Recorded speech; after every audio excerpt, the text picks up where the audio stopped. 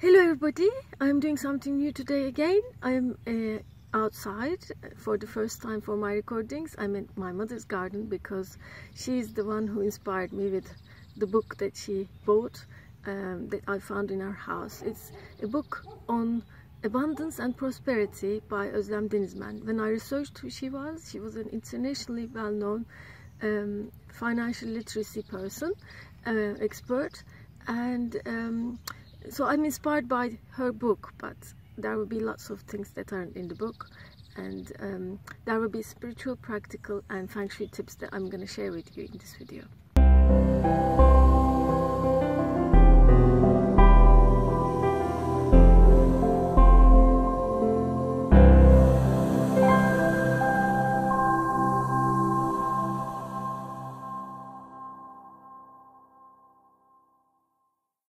First of all, I advise you to keep a notebook in which you jot down all the expenses, and then you look back and you categorize them, so you know exactly how much you spend every month for each category.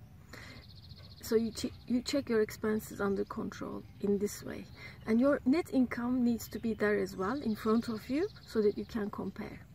According to Elizabeth Warren, who is a Harvard professor on law, and her daughter, the best way to keep your economy flowing in abundance is to follow a rule.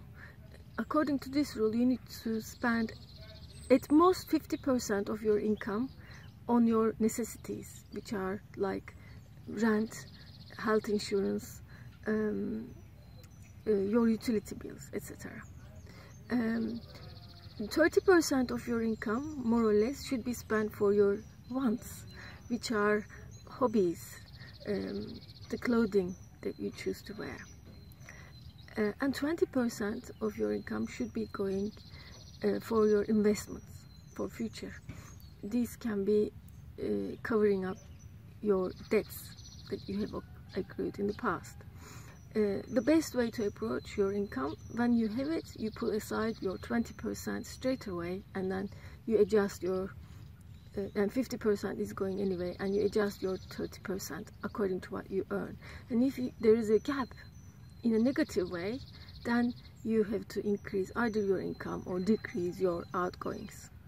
That's as simple as that, but in reality, most of us don't know how much we spend, how much we earn sometimes, and we have no clue, and then the debt is easy to build up because we are conditioned to spend. If we follow our values, if we know who we are, what matters to us, then we are not spending our money according to our social conditionings, but according to our values. So therefore, I advise you to find out what your values are.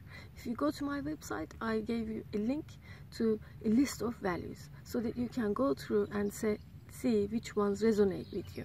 Then you look whether you live your life according to your values. If you don't, that's the time to adjust. You know, how can I change my life seriously and be more in tune with my values? When you do that, the prosperity and abundance come your way very easily because you have a life of passion. Lastly, I would like to share with you some feng shui tips before leaving you, and these are closing your toilet door, closing your toilet closet, and not having any dripping water in your taps. These are 3 feng shui tips that I would like to share with you so that the abundance and prosperity are with you in your life. If you liked it, please drop down a message, a comment down, and if you want to receive more of these videos, please subscribe to my channel on top. Thank you. See you later. You and your loved ones are significant. To receive regular tips to help you achieve more autonomy, visit my page.